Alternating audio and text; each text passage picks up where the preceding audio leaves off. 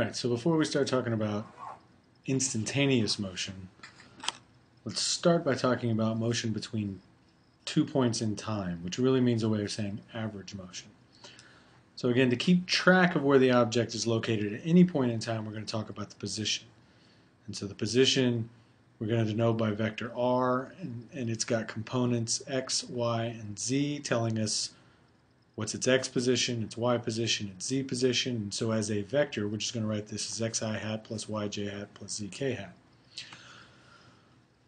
Let's limit ourselves to motion within the xy plane for a moment, just in terms of the picture, though we'll include talking about what's going on in z. But in our picture, so let's let z equal 0. Well, here is our object at some point in time.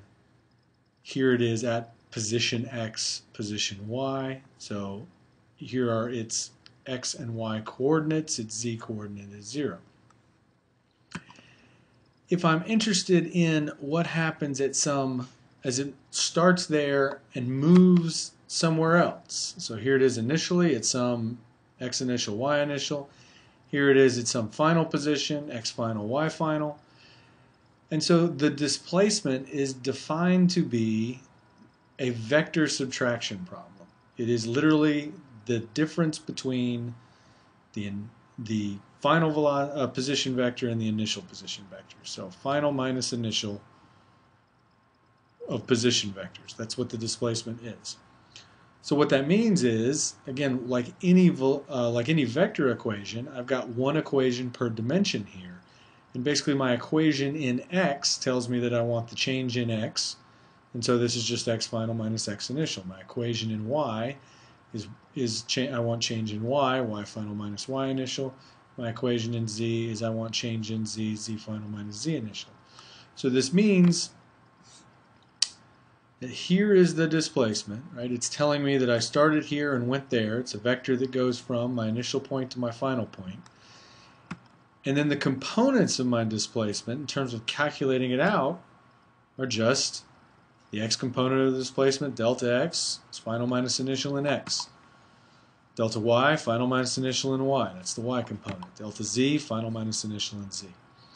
So, again, if I have a one-dimensional problem, I only need one equation. Two-dimensional problem, two equations. Three-dimensional problem, I need all three equations.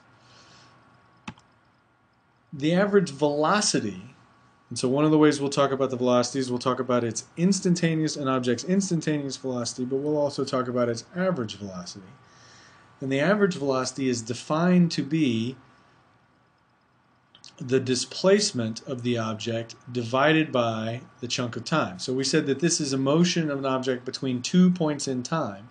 So delta t here is just how long did the clock run between when it was at its initial position and it was at its final position.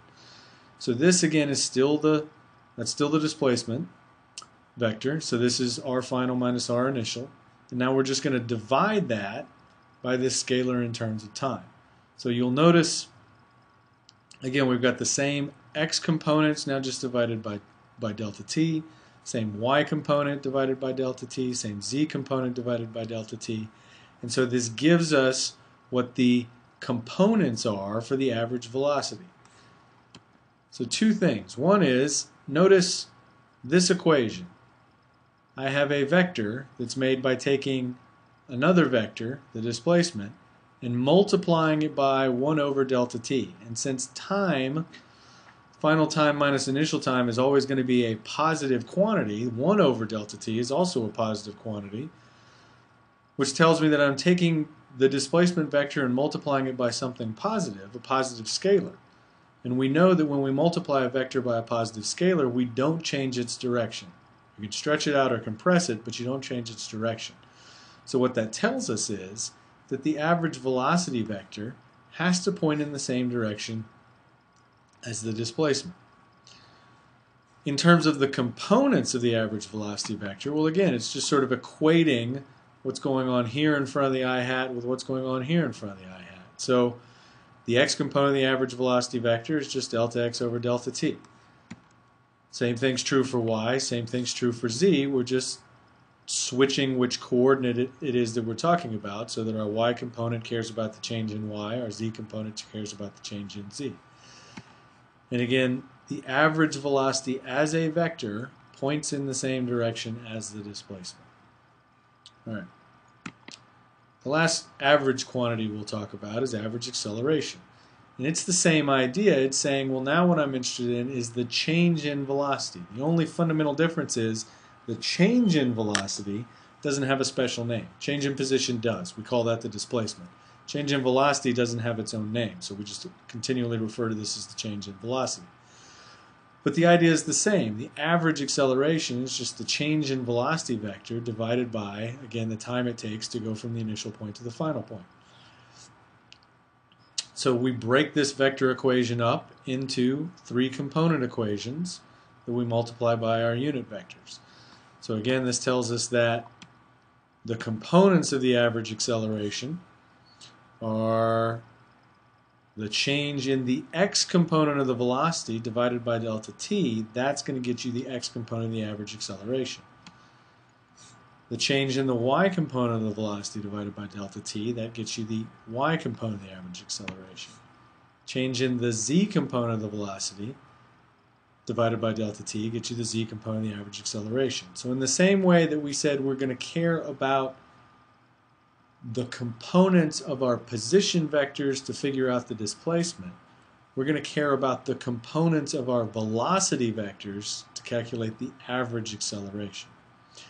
And again, you'll notice I'm taking the change in velocity vector and multiplying it by 1 over delta t, a positive scalar again, to get the average acceleration. So what this means is that the average acceleration vector has to point in the same direction as the change in velocity. Not the velocity, the change in velocity. So here's my initial velocity vector, let's say. Here's my final velocity vector. So the average acceleration points in the direction of the change in velocity vector. The velocity vector runs from the end of my initial velocity to the end of my final velocity. That has to be the same as the direction of the average acceleration.